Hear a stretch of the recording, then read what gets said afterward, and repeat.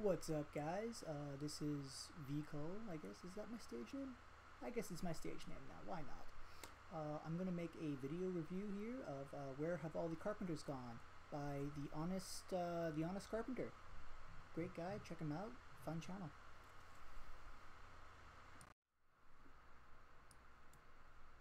So I'm going to tell you this story. I don't tell a lot of stories on this channel, but I'm going to tell you this one because I think it's important. A couple years ago, I lived in this apartment and they started building a 7-house development across the street. The lot graders came in and cleared out the lot, and they were followed by a little asphalt and concrete company that put in the driveways and a little side street. The foreman on that job was an old guy from the Louisiana Bayou. He was Cajun. He had this amazing accent. He always used to joke with me because I was in construction too, and he always called me boss. And we would chat and swap stories before I got in my truck to go to work in the morning. If I had to guess, he was probably pushing 70. And there was only 2 or 3 guys on his crew, and they all seemed to be in their 40s and 50s. So one morning I came out, and he was on the job site all by himself. He was down on his hands and knees, and he was troweling out a concrete apron. He didn't see me, but I noticed that when he stood up, it looked like he was in pain. He put his hand on his hip, and he just didn't seem as happy as usual to be on the job site. I felt bad for him, and when I went by, he saw me, and I said, "Man, you got to get a young guy to do that for you." And he looked right at me and he said, "There ain't no more young guys, boss." And that really stuck with me because looking around my professional world, I realized that he was right. There's a real problem forming and it doesn't get talked about as much as it should because I don't think people realize that we're on the precipice of what could be a real crisis. And we're probably not going to acknowledge it until we go over the edge. So today I want to try to slow things down a little bit and talk about what's really at stake here. And I'm going to try to answer the question that people ask me every week. Where have all the carpenters gone? So the truth is, I haven't actually worked in the field doing the day-to-day labor as a carpenter in about a year now. The channel blew up in early 2020 and it changed my life in a lot of ways. One of them is that it pays me now, and I don't necessarily have to wear the tool belt anymore. But oddly enough, that's not what pulled me out of the construction field. In fact, I wouldn't have even started a YouTube channel if it wasn't for this other thing. Somewhere in about 2018, I began to develop this fairly serious knee problem. I had plowed up a bunch of cartilage on the back of my right kneecap, and it was making a lot of things very agonizing. Not only was manual labor painful, but some days just standing in line to get a cup of coffee was enough to make me break out in a cold sweat. And it's no mystery to me how this happened. I've been working construction on and off since I was 13. So at 36, I had 20 plus years of crawling in basements, climbing up on ladders and roofs, and carrying heavy materials around. On top of that, I've been working completely alone for the last 10 years. Wow, okay. I have never related so hard before. I'm in my mid-20s with the same story. I've been working hard since I was old enough to swing a hammer. Now, I'm not quite a carpenter. I'm a general contractor. I do specialize in carpentry, but I've done my fair share of roofing, concrete work, low-key a little bit of plumbing, electrical, HVAC. I'm not certified though. my knees and back, man, they hurt. I'm in pain. Years. So all the manual labor on a job site fell on me. Now, these things aren't uncommon. That's just part of construction. They call it manual labor for a reason. And the truth is, I love being a carpenter. You get to be outside all day, which is where I'm happiest. You build things that are standing there when you drive away, and every day is different and it's rewarding. But it turns out I just didn't have the sort of knees that were gonna get 100%, dude. This is why I chose general contracting as my profession. I love the variety. I love the challenge of seeing a complicated task from its humble beginnings as a hole in the ground to its finished form as a whole house. It's my favorite. I love it. Get me to 70 in the field, like my friend from Louisiana. In fact, it looked like they weren't even going to get me to 40 if I didn't do something quick. So out of desperation, I started a YouTube channel. And it somehow grew to almost 300,000 subscribers in about 3 years. So I'm barely even a channel. I got a small series based on a backpack design, ended abruptly due to an accident and poor planning. I have a few videos of me fanboying over some tools. There's the singing videos, but let's not get too crazy here. If you want a video about my backpack design, like an explanation to how I almost died, be sure to like and subscribe. If I get some crazy number, like 1,000 subscribers, I'll continue the video series. It's not going to happen, but let's see. As far as I'm concerned, it defies all explanation. But this is my job now, and I try to take it seriously and I try to do it well. And yet every week, without fail, I still get calls from old clients or would-be new clients asking if I can do work for them. And I have to tell them I'm out. I had knee surgery, I had to stop. They always say, oh God, we're sorry to hear that. Do you know anybody else who does good carpentry? And the crazy thing is, I don't have a single name anymore of someone that I can recommend in the area. Not one. I'm a carpenter, and I don't know any other good independent carpenters. How does that happen? Okay, so like, I agree wholeheartedly here. Any schmuck can do general contracting. At the end of the day, our main job is to be, we're experienced laborers. Well, okay, we're supposed to be at least. Often you find guys or gals that attempt things they're just not qualified to do. And because of this, you often get things like, well, I don't know, this, that, or even this.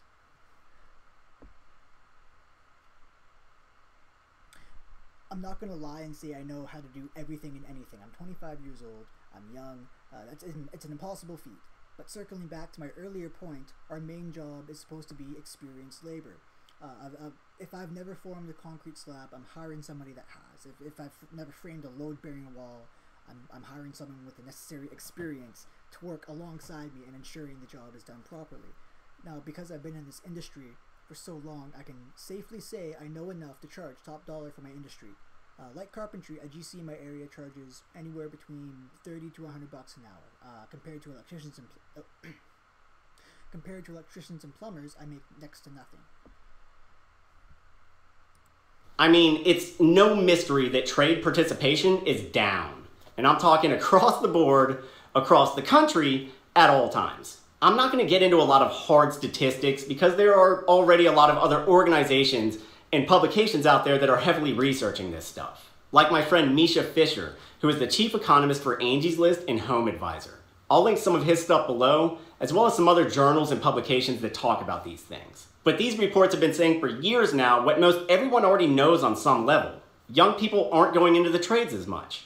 They're getting four-year degrees, they're going to work for corporations and tech companies. From what I've read, something like 75% of contractors across industries have said that the shortage is preventing them from taking on more work and growing.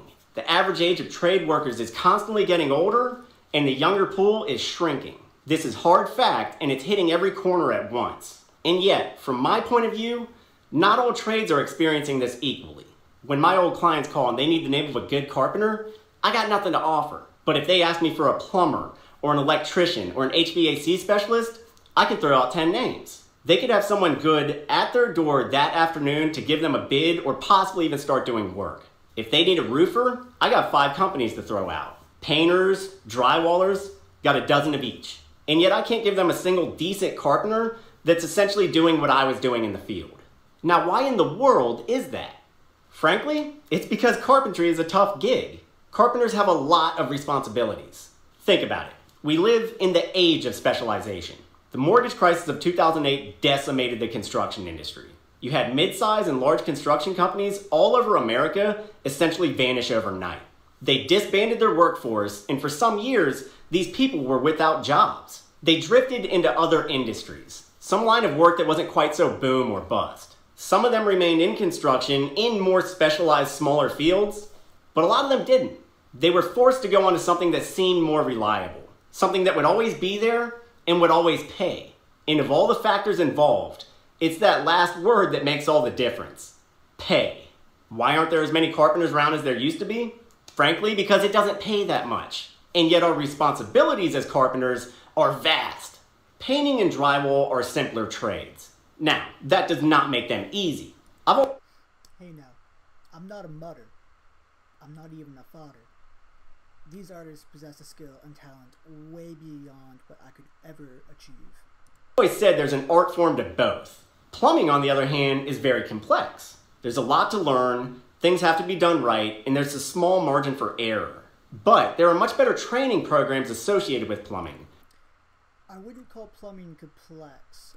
More so, it requires a strong knowledge of building code, much like any other technical trades, such as electricians or HVAC. But not trying to throw flack at my plumbing friends here. No. See, the only thing stopping me from being an electrician is my horrible math skills. Whereas plumbing, all you really got to know is shit rolls downhill, at approximately a 1/4 inch per foot and avoid turbulent flow so your fitting doesn't burst 5 years down the road. It's not rocket appliances is what I'm trying to get at.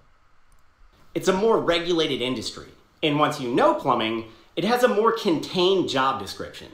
In the field, you're probably either roughing in new houses or you're doing repair work on older houses. And the same goes for electrical and HVAC. If you're an electrician, every day is wiring, fixtures, and panels. If you're an HVAC technician, every day is AC units and furnaces. You really get to focus down.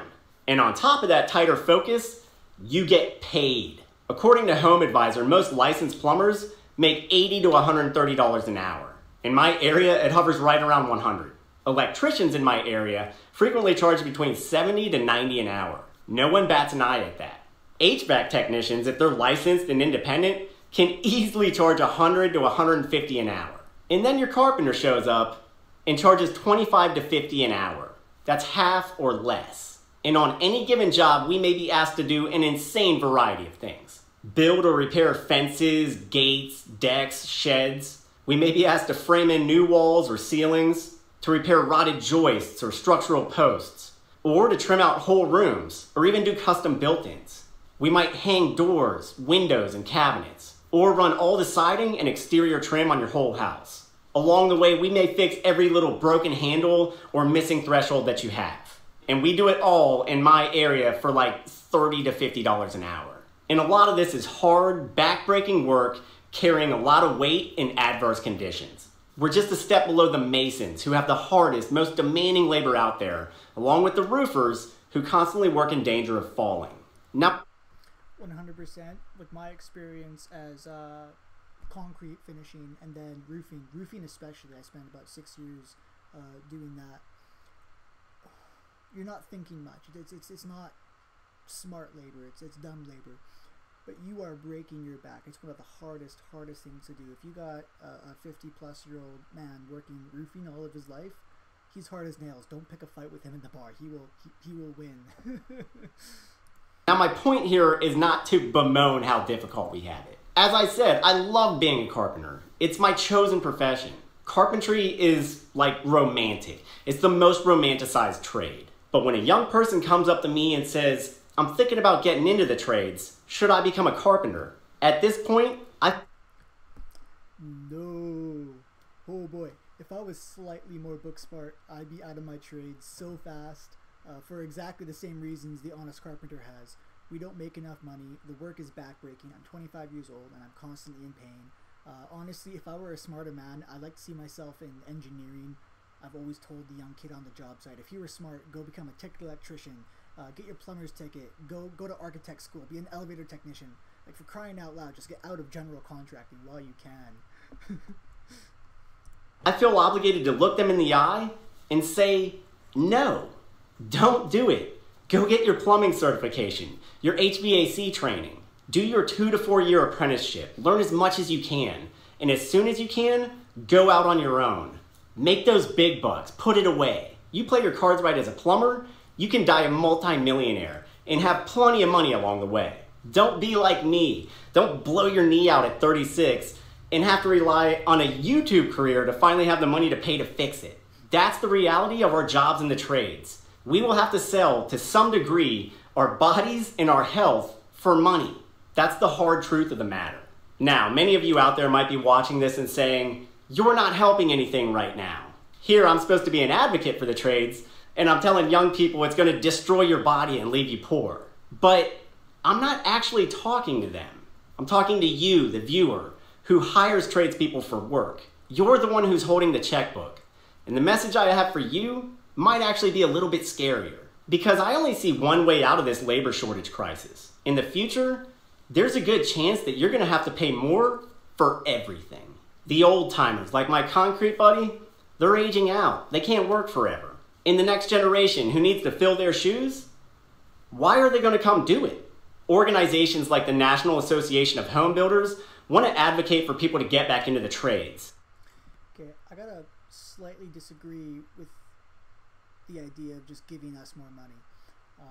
While I certainly would love to charge more, I also have to know my limitations. Remember, these photos, The day I charge $200 an hour is the day I put myself at risk of making these exact same mistakes. I charge based on what I'm doing, and I based on how much knowledge I have in that particular field.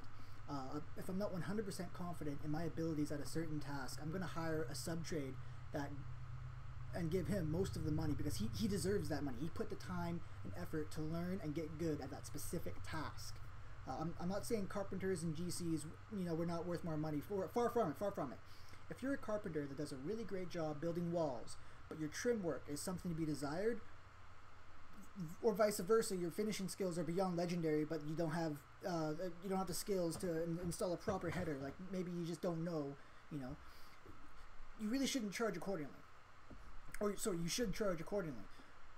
Is a GC or a carpenter worth the extra money? Well, I'd say it depends. Absolutely, there should be a raised ceiling on general contracting. If you're absolutely, there should be a raised ceiling on general contracting. If your skill level really is that high, then absolutely yes, charge that $200 or $300 an hour. You are absolutely worth it. For the bulk of us, even the older ones, we should be realistic on what we offer. Anywho guys, thanks for watching. If you liked it, leave a thumbs up. If you didn't, leave a dislike. I will try to make more videos down the road, but honestly right now it's just another hobby for me. Thanks. Peace.